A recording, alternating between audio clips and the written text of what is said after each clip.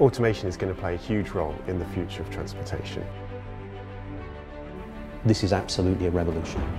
This is probably the most significant change that we've seen in over 100 years since the transition from horse-drawn carriages to motorised vehicles.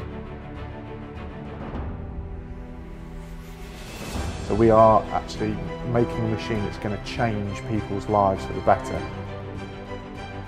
The introduction of driverless cars is something that the whole world is interested in. We're in the middle of an unprecedented technological arms race to stop cars crashing.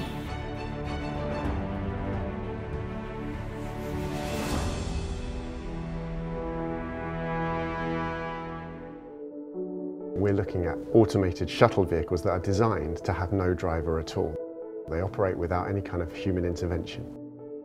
That technology could apply to cars, to shuttles, to pods, to buses, to trucks that could be used to improve mobility of people, goods and services across cities.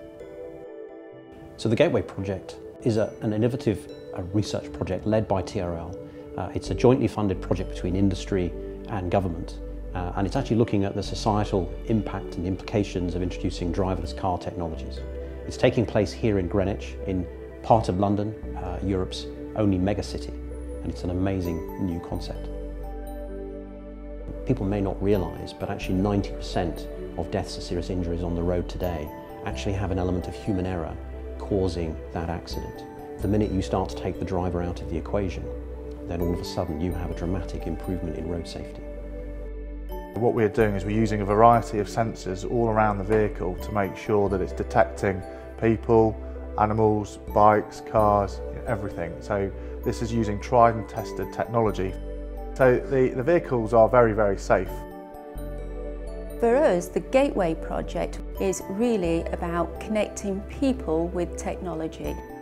Communication's vital because we all expect it. It's a given, you know, it's not something that we all accept lightly. If we're not connected, normally it has a negative vibe on us, so we always want to be connected, and that doesn't matter whether we're in a car or whether we're walking down the street. Insurance is a really important feature here. The implications on society, I think, are absolutely huge. Obviously that has further knock-on implications in terms of the cost of the insurance premiums, and also in terms of the cost of ownership of a vehicle. So massive, massive implications here from moving towards this new technology.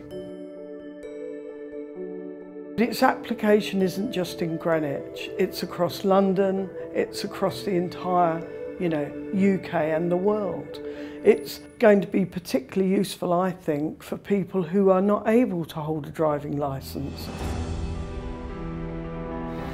I'm actually registered blind, so I'm never going to drive myself, so they can't come quick enough for me. I think as I'm getting on, and when I think about driving when I'm in my 70s, there is a certain amount of worry, whereas I think driverless cars would actually help the elderly from that point of view. It's like something I've kind of dreamed about. It's like one day there'll be like a car just rocks up with no one driving it. You can just jump in. It's like the Jetsons. Yeah. It's cool. That's what I meant. TRL has in fact been researching the whole concept of driverless cars for over 50 years. But what we found in all of our previous work is that the technology wasn't really sufficiently advanced to be viable. That's all changed, and technology has advanced so much that we truly think that these are going to be very disruptive and very viable, very credible solutions for tomorrow's roads. There's been a lot of talk about automated vehicles over the last 5 years. This is giving people the chance to experience them for themselves.